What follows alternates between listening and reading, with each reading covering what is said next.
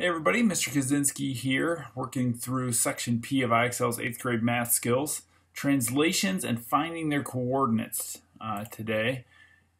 In my last video, we actually graphed. We didn't worry too much about what the coordinates were, and that's kind of opposite of what we're going to do today. We're going to concentrate on just the coordinates. So this says that we're going to move 4 units to the right, not move, but translate 4 units to the right. So we're translating today. 4 units to the right and 4 units up. Well, let's talk about translating 4 units up or to the right first. That means we're going to add, right means 4 or plus, and add 4 to the x value. The x value is what controls right and left movement or translations. So -3 plus 4 is 1. All right, and then when it says 4 up, we're also going to take the y value and add 4 to that. So -1 plus 4 is 3. So if we plot that new point, 1, 3, 1 to the right, 3 up, okay, would that get us the right translation here? So would it be a translation of 4 to the right of the original point and 4 up? Sure would. That's 4 to the right and 4 up. So, but we did it without actually sliding it on the graph. We just did it mathematically. By the way, that apostrophe right there next to the G means G prime. So our original image is G. Our new image or copy of the image is called G prime.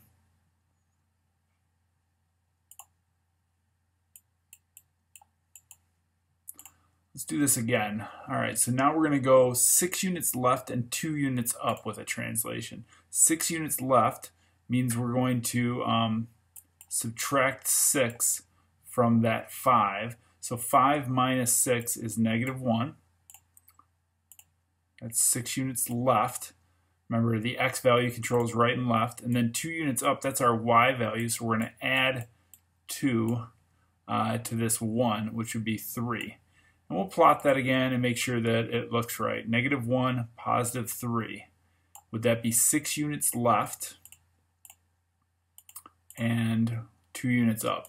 6 units left, looks good there.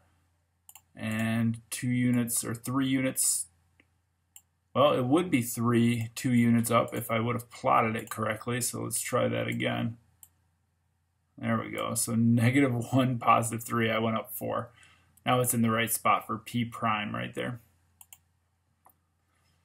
Then as we get into the tougher questions, they ask you to do this repetitively. So 2 units down, we're going to translate 2 units down, which means we need to subtract 2, not from our x values, but from our y values. So we're going to subtract 2 from all of these y values here. 0 minus 2 is -2. 8 minus 2 is 6. 8 minus 2 is 6, and 0 minus 2 is -2. Since we're not translating right or left at all, we'll just leave the x values alone.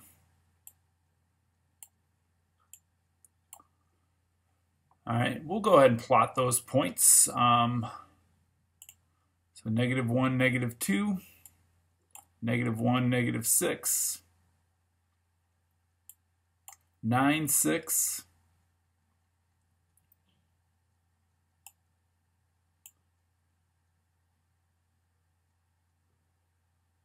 something went wrong there, didn't it? No, I'm good. And oh, I see what I did wrong. And 9, -2. So yeah, my problem here is that I graphed this one wrong. Let's try again. So it would be at 9 +6, or -1 +6, and I did -1 -6. So there's our new rectangle. And that's what you get when you translate it 2 units down. Here we go again. This time we're going 5 left and 4 down.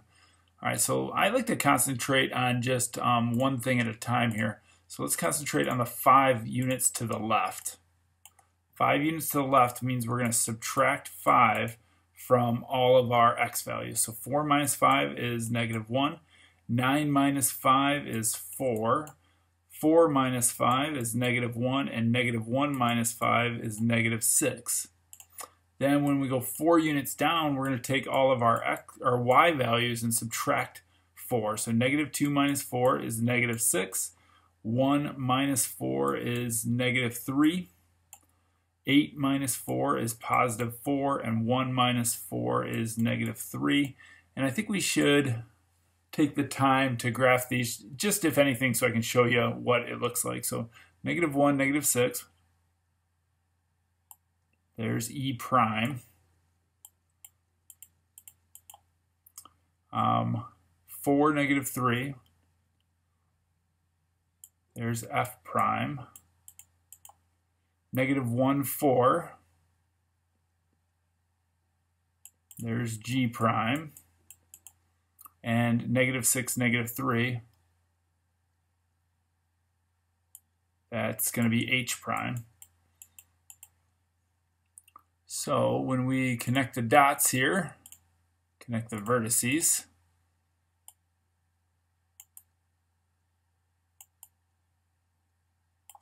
that is the same exact figure, same size, same shape, same angles, everything. It's just translated, slid down and to the left.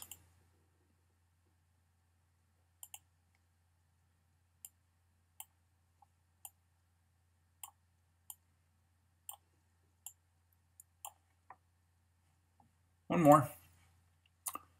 Let's do a translation of 1 unit left. We know that that's going to be subtract 1 from all of our x values. Negative 1 minus 1 is negative 2. 3 minus 1 is 2. 5 minus 1 is 4. 1 minus 1 is 0. And then 7 units up means add 7 to our y values. Negative 4 plus 7 is positive 3. Negative 4 plus 7 is positive 3. Negative 3 plus 7 is positive 4. Negative 3 plus 7 is positive 4. Plot those points. Make sure they come out right. Negative 2, positive 3. Positive 2, positive 3. 4, 4. And 0, 4.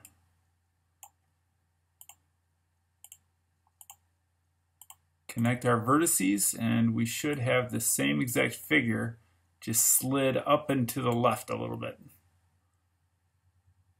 All right, so the mathematics behind translations is all about addition and subtraction. So that should help you with this skill in Section P of IXL's 8th grade math. Good luck.